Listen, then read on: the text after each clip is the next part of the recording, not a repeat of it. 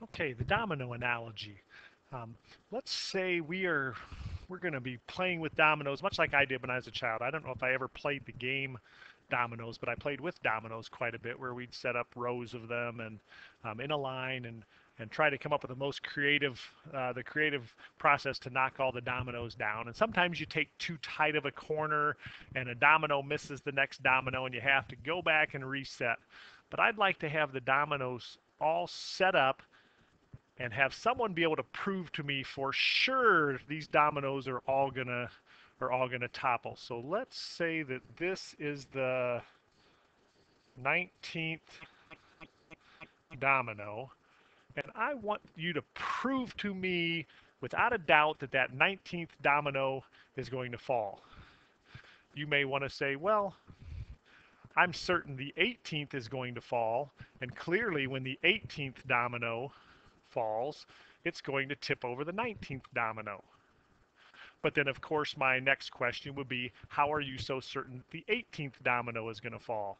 And what if I had 500,000 dominoes and I wanted to know how the 400,000th domino, why you were certain it was going to fall? So you can see maybe the challenge here, particularly if we're dealing with some mathematical formulas along the way.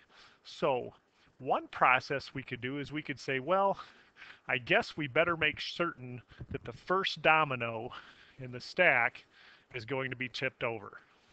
So we may want to show that domino number 1 tips. And then we could say, well, if domino 1 tips, that causes 2 to tip. And if 2 tips, that causes 3 to tip. But still, how can we be certain that if 999 domino tips, the 1000th domino tips? So what we might do then is say, well, if the number 1 domino tips, I can at least assume a domino tips. I can make that assumption because I know 1 domino does tip.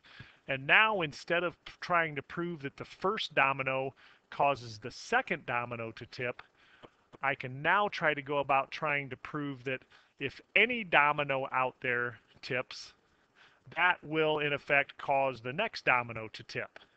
And it seems pretty simple in the domino analogy, but not so different in analogies that we're going to be doing with formulas shortly.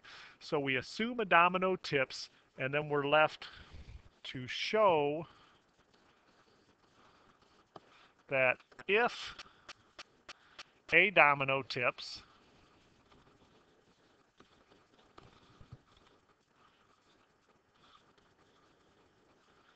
then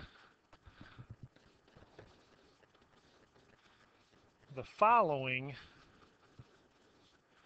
domino will tip as well.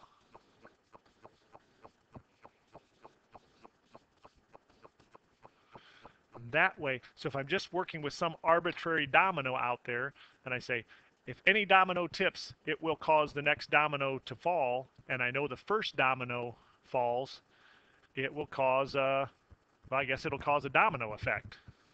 So we'll take a look at this on another video. It is an application into math called mathematical induction.